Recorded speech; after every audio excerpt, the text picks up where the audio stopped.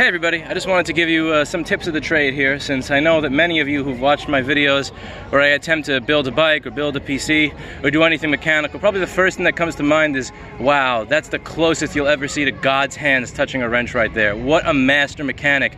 And I understand that there's people like Paul S. who work with me, you know, people with that minor experience, 25 years as an auto mechanic, 5 or 10 years in the Marines as a technician and a mechanic, who just wish they had the textile, the ability to improvise the way that I do and innovate new solutions when it comes to anything related to an automobile or a bicycle. So this is a hall sensor, and this is a phone mount, or it used to be a phone mount and a hall sensor until I came into contact with another individual on Lee Avenue who appeared to have not tapped up on his blinker fluid recently. Now, I did not have the ability at that time to properly fix this because I didn't have all my tools. I just had a few zip ties and some of my laptop repair stuff from my apartment. So the whole thing that this works is this is a hall sensor, and it's going to detect this magnet. So the same way that a MacBook tells that it's closed by a hall sensor in the palm rest detecting a magnet in the screen, this controller is going to tell how fast the bike is going by knowing the size of the wheel and then knowing how fast it is spinning. So it's going to tell how fast it's spinning based on how many times it goes past in a period of 1 or 2 seconds.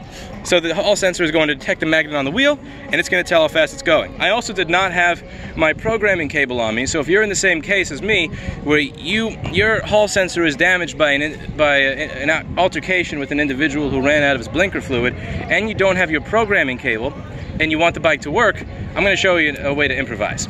So this motor, when it's set to its stock settings, is set in a manner where if it detects that amperage is being used and that it is moving, but it thinks it's going 0 miles an hour, it will shut down the motor and it will not allow throttling. Even if you're going, if it cannot sense a speed, it's going to stop. The same way that a current sensing circuit in a MacBook, if R7051 and R7052 are blown on your 820 or 2936, it's not going to charge. So I needed to figure out a way to get this to work. So watch, I'm gonna just put this on the kickstand right now. As you can see, it's using amperage, but it detects 0 miles an hour, which means after about 10 seconds, this is gonna die.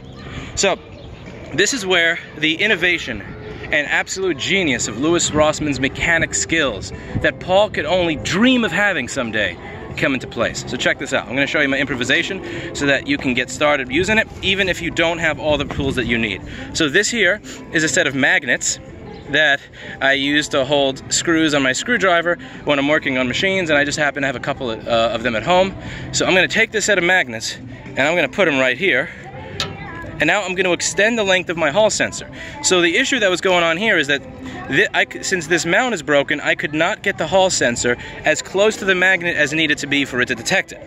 However, with my patent pending Bifang speed detection extending tool, which will soon be available on store.rossmangroup.com, now the hall sensor is going to be able to read the magnets as it goes by, because as you can see, it has been extended. So watch what happens now when I run the motor.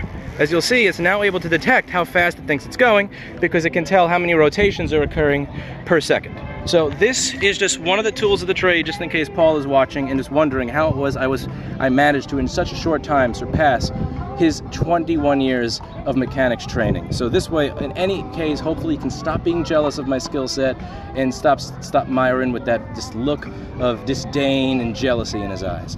And as always, I hope you all learned something. And I'll see you in the next video.